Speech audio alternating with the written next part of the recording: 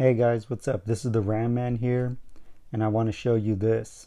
This is the new issue of Fangoria magazine. They are officially back, and from my understanding, there's only going to be about 4 issues per year, which is pretty cool because it makes these more collectible and more special to the fans who actually go out and buy these.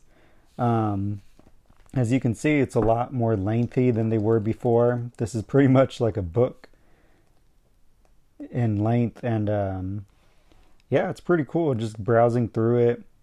You get a lot of tidbits on Puppet Master, the Predator, as well as Halloween, of course, Suspiria.